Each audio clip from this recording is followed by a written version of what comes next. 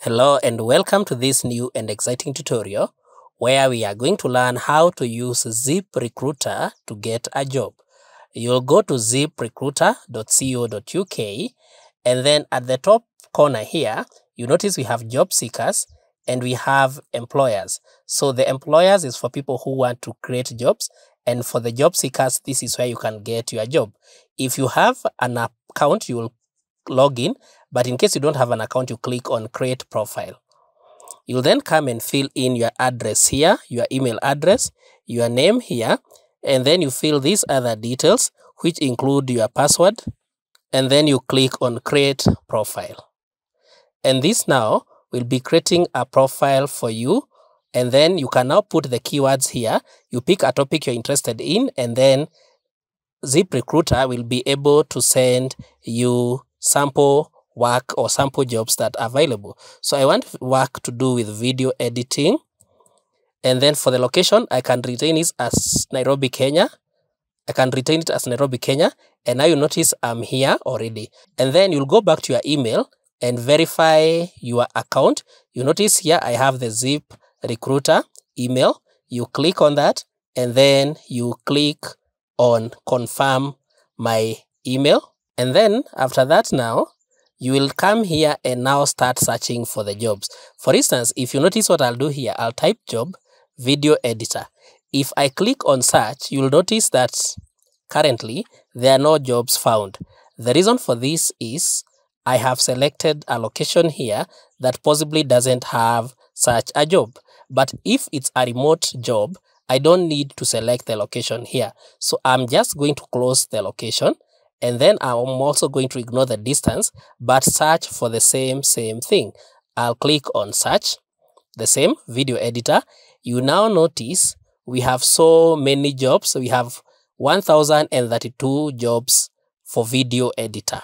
Now you scroll down, you can see the details of each job, the amount, and then the details. Like this one for junior video editor, it's about a social media agency. You can view all the jobs plus the days they were posted. The jobs that are posted latest come at the top here. You notice these two were posted on 12th and on 14th November respectively. And if you go down, you notice we have August, we have November, and all going down all the way. So if you want now to create an alert for your job, you come here and click on create an alert so that an alert will be created for your job. And then you notice now your email has been successfully signed up for job alerts. So you can send the alert in terms of video editors so that once any job is posted, it will be sent to your email. And then the next thing you need to know is down here, you notice we have the jobs. So if you want to apply for the jobs, you are going to click on the specific job you want to apply for. For instance, we want to apply for this for junior video editor. You will click on that, and then it will redirect you to LinkedIn, where now the job, you can apply for the job. So you notice our job is here, junior video editor. You can see all the details, the number of employees here, the budget here, the type of work. This is a hybrid but full-time. And then now it was posted 5 days ago. You can see the number of applicants, over 100 applicants. And then you can look at the hiring team here. We have all these details about the job. You can see about us. If you want to read more, you click on see more about this job. We are leading social media agency. All the details are given here about the job, about the role. It's described here. All the details you basically need about this job are here. Then you can come and view the pay range. It's important that you know the exact competition based on your skill. And then you can come down here to see if you match whatever in your profile matches that job. For instance, on my skills, you notice here it's written 5 skills on my profile match that job and 5 skills are missing. For instance, Adobe Premiere Pro, After Effects, Final Cut Pro, all these are matching, but you notice there are these skills that are missing from my profile but are highlighted on that job: graphic design, long form, social media, sound design, and visual effects. So this also gives you an idea that if maybe, for instance, you're a video editor, these are some of the keywords that may also make you more marketable for this job. And because it's free to edit, you can always edit your skills in case you had these skills but you had not added them to your profile. So to apply now for this job, you'll come to the top here and then you click on Easy Apply. In case you scroll down, the Easy Apply comes to the top right corner here. So you can click on it also on the left hand side here, Easy Apply. With this one, you will now have to select your contact information, your email. You can select an option here. You can enter a valid email like this one. You can enter your phone code, your country code, then you can enter your phone number here, and then you click on Next. And then here you can now upload your resume. This will be your CV. This way you upload your CV. You notice here I already have my CV. I want to upload CV 3. You click on Open.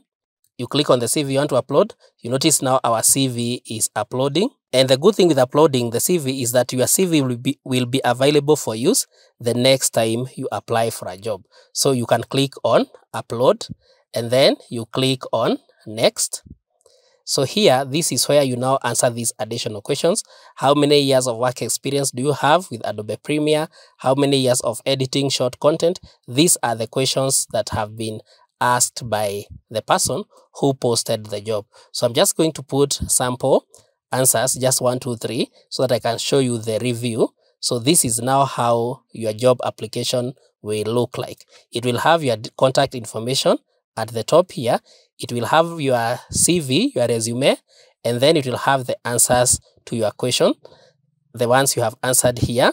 If you don't want to repeat answering these questions the next time, if they are the same, you can click on Follow and Spin so that this will automatically save your answers and resume to pre-fill in future applications. If you're not satisfied with your application, you click on Submit Application. And that is how you simply use ZipRecruiter to get jobs and to apply for jobs.